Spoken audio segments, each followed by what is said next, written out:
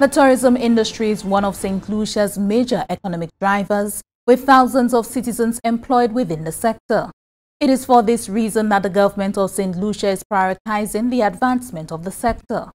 Minister for Tourism, Investment, Creative Industries, Culture and Information, Honorable Dr. Ernest Hilaire, speaking during the Caribbean Tourism Organization's roundtable discussion on Wednesday, highlighted the need to change the public's perception about the tourism industry. We saw the tourism sector as one that had to be addressed immediately. It is the largest contributor to our economic development, largest source of revenue for the country. And we found over the years that though it employs the most people in our country, there is still a lot of issues being raised about the ownership of the industry in St. Lucia, about the benefits and how does it accrue across our population. And we're very clear in our minds that we want to the philosophical understanding of the tourism industry in St. Lucia.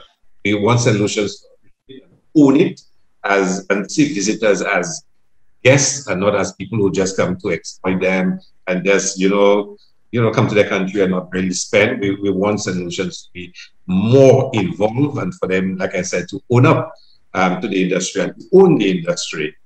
Honorable Dr. Hilaire specified the government's intention to diversify the country's accommodation offerings in order to increase community participation in the industry.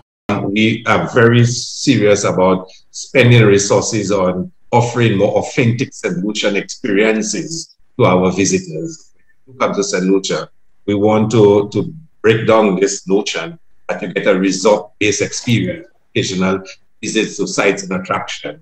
We want as a primary feature the St. Lucian experience, design modalities in which that will be expressed to the visitor when they come to St. Lucia.